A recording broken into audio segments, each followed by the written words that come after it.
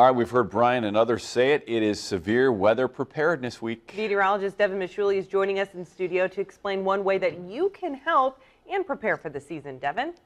Yes, you've heard us all week talk about severe thunderstorm warnings, hail, anything related to severe weather, you name it. Now there's a way for you at home to help save lives during any kind of severe weather event. Now, how is that? By becoming a trained storm spotter. Storm spotters can be concerned citizens, truck drivers, pilots, emergency management personnel, really anyone who can volunteer their time and energy to report on hazardous weather.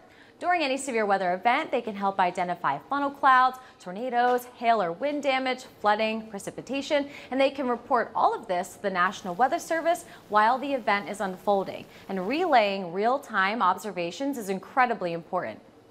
And the radar gives us an indication of rotation. The spotter report from what's happening below, the radar image, what's happening, closer to the ground is so vital. We can make our warning decisions sooner with spotter reports of development. Those kinds of things allow us to get that tornado warning out quicker. And getting severe weather warnings out quicker can help save more lives by giving more time to people for them to prepare and get to safety.